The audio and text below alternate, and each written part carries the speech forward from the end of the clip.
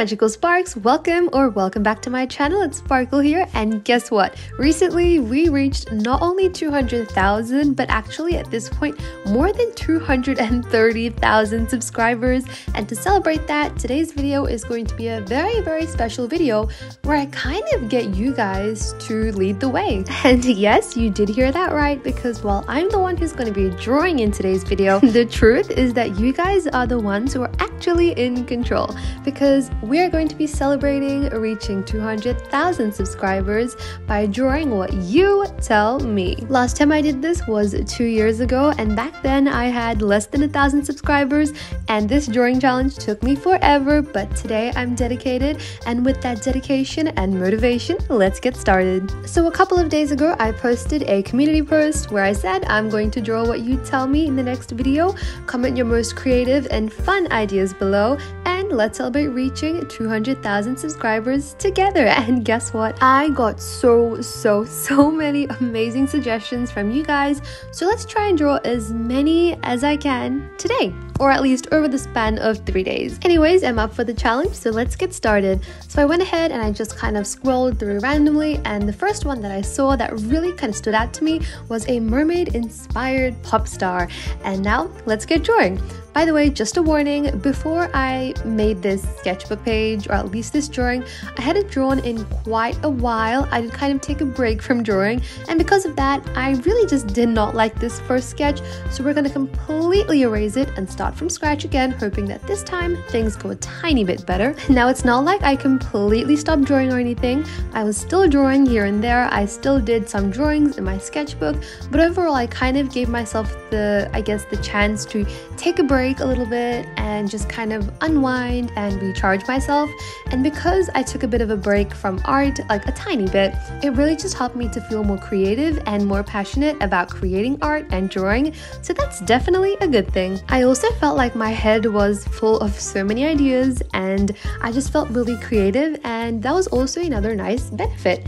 Anyways, as you can see me doing here, what I'm trying to go for is, you know how the idea was a mermaid inspired pop star, so instead of drawing a mermaid, I wanted to draw a human but give them a dress that kind of is inspired by mermaids. So as you can see, the shape of the dress at the bottom is inspired by how a mermaid's tail is, and then the design of the dress and the fish scales are all kind of inspired by that concept.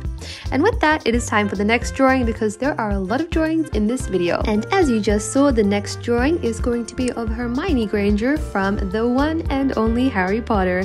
And I really wanted to give this page a bit of a pink theme, so I decided to use this pink mechanical pencil and a pink ballpoint pen to draw Hermione Granger. The thing is, I did have a bit of trouble capturing the look of Emma Watson playing Hermione Granger, but in the end, I still like how the character looks. Like, it doesn't look like Emma Watson, but it still kind of looks nice, like just in general, if you just look at it as a drawing. I'm also really proud of myself for two things. One was trying something different, and secondly was the way I colored or like shaded the hair today. I feel like it looks really cool, and yeah, it was just me trying something different. Also, you wouldn't believe how many suggestions I got to draw Harry Potter characters. Like, it was actually a lot of suggestions, and honestly I kind of wish that I did try drawing the golden trio like Harry, Ron and Hermione, but maybe that can be something for next time. And I did tell myself to wait until the very end to go ahead and add some color and stickers and washi tape, but obviously I couldn't control myself, and I went ahead and did all three things. Added a bunch of color, stickers and washi tape, and here's how this page looks. So with that, it is time to draw the next thing, and I saw Spider-Man and I was like, yes, of course. Spider-Man is amazing. I love all the Spider-Man movies and all of that. Like, I think it's really cool.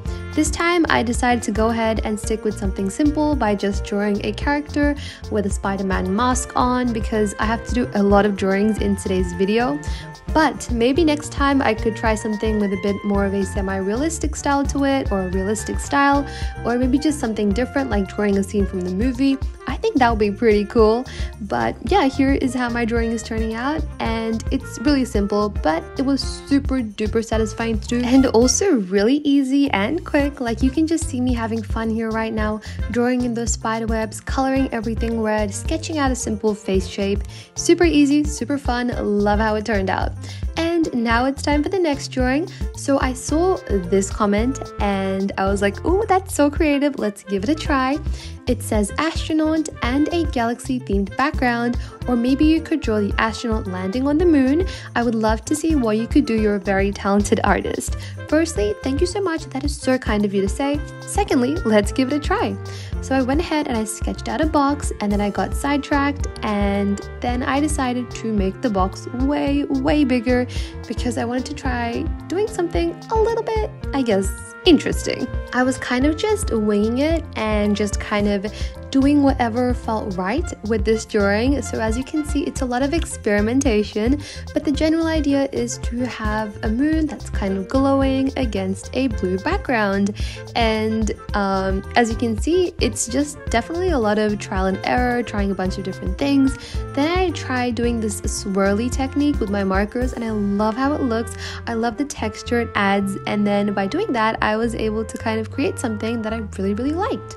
And now that we have a moon and a galaxy, it's time to draw the astronaut landing on the moon. And to keep things nice and simple, I went ahead and drew this tiny little stick figure using a white gel pen and a flag, and there we go, we're done. We're about a third into this video and I've already made so many drawings, so let's see how many more I can make today. And now this was the next suggestion that I saw, and it was to try and draw a skyscraper, like very tall buildings in New York, or something kind of architecture style. And I don't really know about the buildings in New York, what they're called, and which ones are like the right ones for me to draw. So while I thought about that, I took a break, added some color to the page with this blue ballpoint pen, and then I decided to go ahead and draw an architecture style drawing, but not of New York buildings, but instead something that I do know, which is the Eiffel Tower. And I'm sorry if that's not exactly what you suggested. I'm really happy that you suggested something so cool. I just decided to go with this. I hope you like it though. Anyways, I pretty much grabbed out a Muji pen and started sketching, and honestly, it's not completely accurate, but if you look at it from a distance, and because it's so small, I think it looks fine. Now, I wasn't planning on this to happen, but in the end, I'm so happy this page kind of came together, because like Spider-Man has a red and blue theme, as you can see, and the drawing that I'm making right now, I've used some red and blue washi tape on the side, and down below we have a red flag and a blue galaxy, and somehow it all kind of worked out pretty well. Shocking. Anyways, here is our second page done and finished, and now let's move on to our third page. Or isn't the third page, because I'm going to be skipping a page because I decided to use markers for the next one. And then someone commented you should draw Taylor Swift, and then I was like, yes, this is the perfect chance for me to use my markers and draw one of Taylor Swift's pretty outfits. And in specific, I really wanted to draw her purple dress because it looks so pretty and elegant. She looks like a Disney princess wearing it, so I decided to draw that. And as you can see, I did have a bit of starting trouble with the pose, but eventually I figured it out, and I'm happy that I kind of persevered and stayed resilient because it was not easy for some reason. I guess it was just one of those days where drawing becomes a little bit of a struggle. Anyways, once I had the top part of the pose down, the rest was pretty easy because it was just drawing the dress, and I had so much fun drawing the dress and outlining the dress and coloring the dress. Honestly, I was super duper excited to draw the dress. You know, in case that wasn't already really obvious. Anyways, after some more outlining, I went ahead, started the line art. Then I decided to use this purple fine liner that I have, and I'm really happy I did because I feel like it just added such a soft look to the drawing. Since the dress is purple and the outlining is purple, it just worked out really well, and soon you'll get to see that as well. And now with the outlining done, it's time to start coloring right after erasing, and you know what, let's get straight to it. Today I kept the coloring kind of simple, like I didn't use too many colors to color in the skin, like I didn't use purples and pinks to shade. I just kind of worked with 2 markers, and I kind of like the simplicity. It was partially because I really just wanted to color in the dress. And secondly, because like I said, there were a lot of drawings that I wanted to work on for this video, so I kind of had to move a little bit faster than usual. By the way, when I meant the coloring, I meant the coloring of the hair and the skin. I kept that kind of simple, but for the dress, don't worry, I did my best.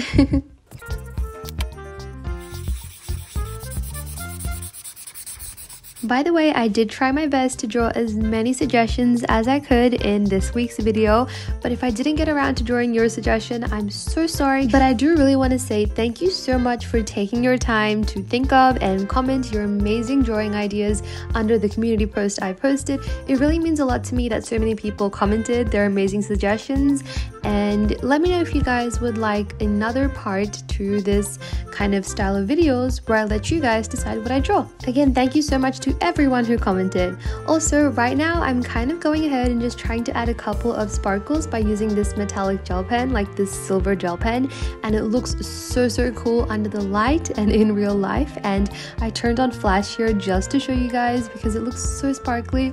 I was gonna add sparkles all over the dress, but then I decided to kind of limit myself a tiny bit and just add it near the bottom part of each of these sections. But I still love how it looks, and just because I felt like we could add even more purple to this page, I went ahead, grabbed out a purple marker and started coloring in the background, and now here is the final result. And you know what? Stay until the very end for a final grand reveal because there are still a lot more drawings to come. And now for the next drawing. After some more scrolling, I found this, a piece of broccoli. And of course, I wanted to draw exactly that, a piece of broccoli, but not in this sketchbook, but actually in my other sketchbook instead. And the reason why is something you'll find out a little bit later.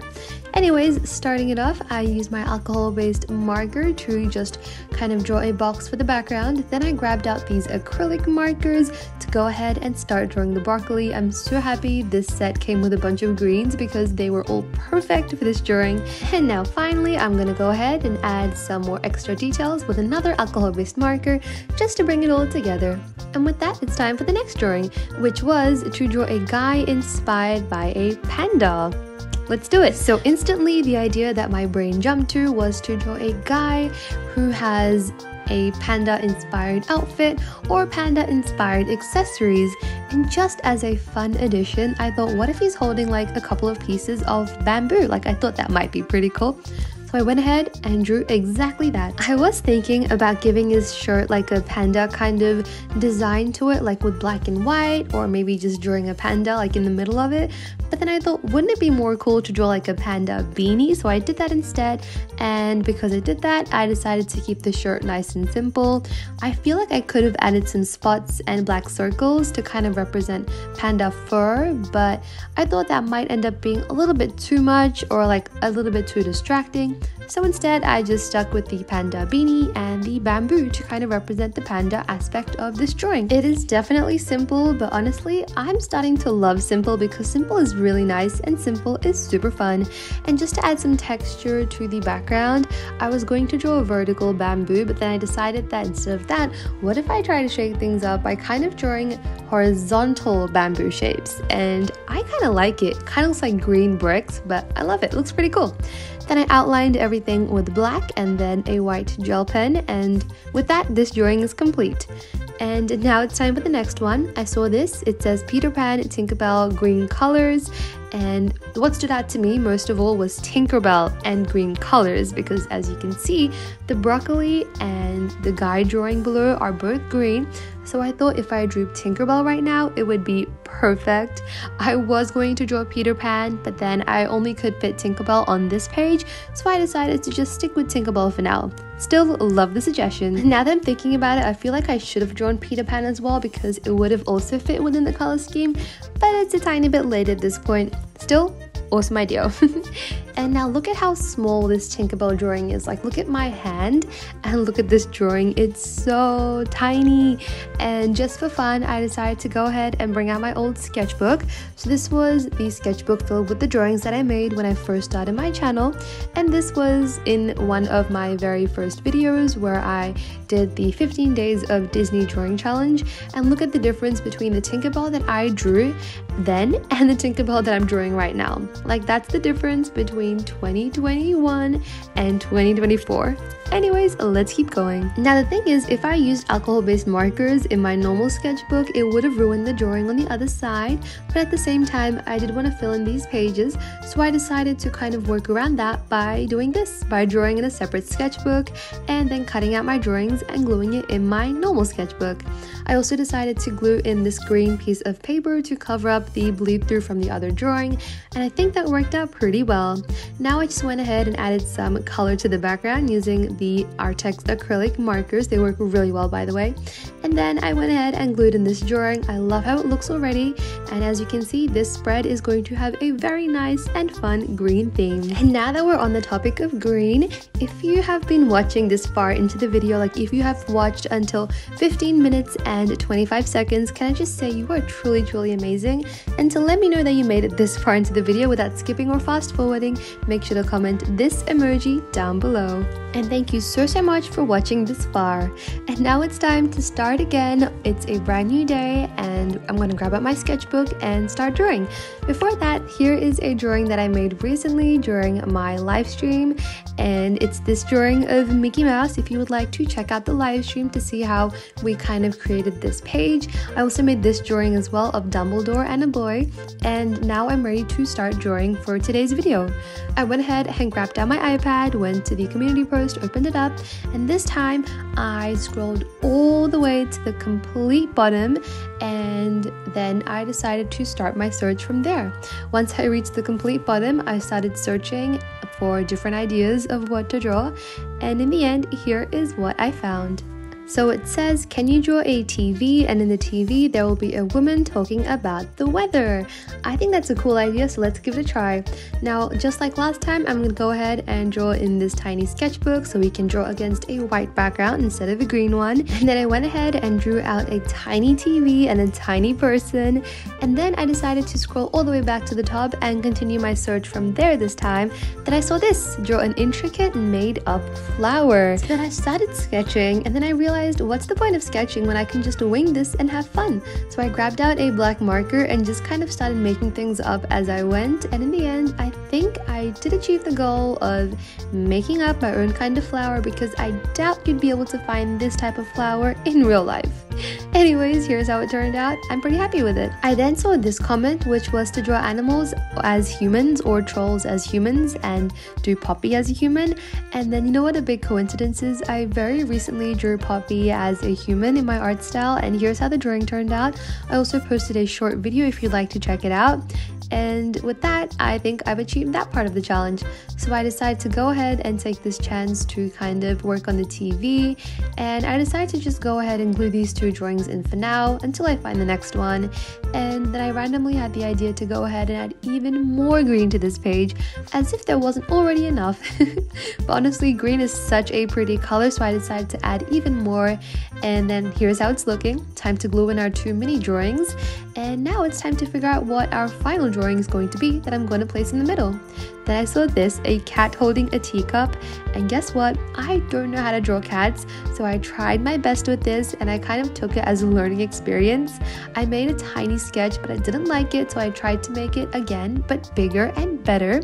Here's how it's looking. Unfortunately, I like the sketch much more than the final drawing, so let's just enjoy this moment of how it looks now. For some reason, I thought let's color the cat green, and from there everything kind of went downhill, and in the end, I ended up creating a green cat, so I decided to just make a drink out of this and enjoy the moment. So now we have a green cat drinking green tea, and here's how that looks. Anyways, stay for the very final reveal because that will be at the very end of this video. Then I saw this comment, which was, you should draw Mr. June as a human and a dog. I think that's really cool because I have drawn him as a human before, but that was a couple years ago when he was younger. But I've never actually tried drawing him as a human and a dog at the same time in the same illustration. So I kind of decided to go ahead and try drawing Mr. June as both a human and a dog, with the human version holding up the dog version. Like, that's actually such a creative idea. The thing is, last time he had no facial hair in the drawing because last time he was very young when I drew him as a human, so I decided that it wouldn't really make sense to add too much facial hair, so I kind of drew him as like a young boy or like a teenager. Now he is much more older and much more wiser, so now I decided to draw him as a mature young young adult, because that's pretty much what he is. And I decided to go ahead and draw the facial hair because sometimes it looks like he has a mustache, especially when he's smiling. It looks so adorable, so I tried to capture that. And also when he was a puppy, the tips of his tail and the tips of his ears and some of his like hair near his mouth used to be like a brown color, and there was some hints of black there as well. He looked really cute, and he still does. And if you can't tell, I'm a huge animal lover. I love animals. I think all animals are so cute. Anyways, like I was saying, I tried my best to incorporate the brown color that he had in his fur and the hints of black that used to be there as well by drawing the coat buttons black and coloring it brown. And then I also went ahead and added his little blue tie that he sometimes wears nowadays. He looks really cute with it.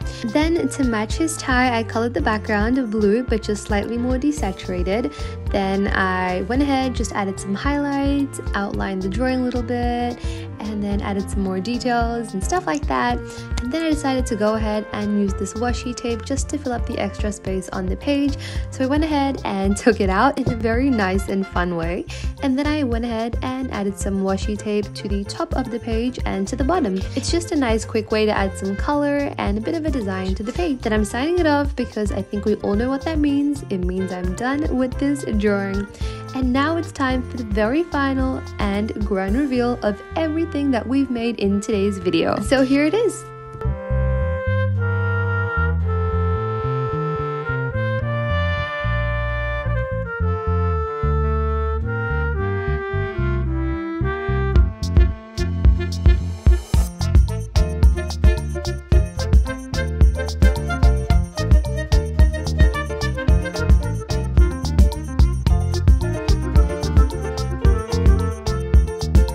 And those are all the drawings that we made today. Thank you so much for watching. I hope you guys all have a fabulous day. Stay awesome as always, and I'll see you guys in the next video. Also, thank you so much for helping our channel reach over 200,000 subscribers. You're all the best. Bye!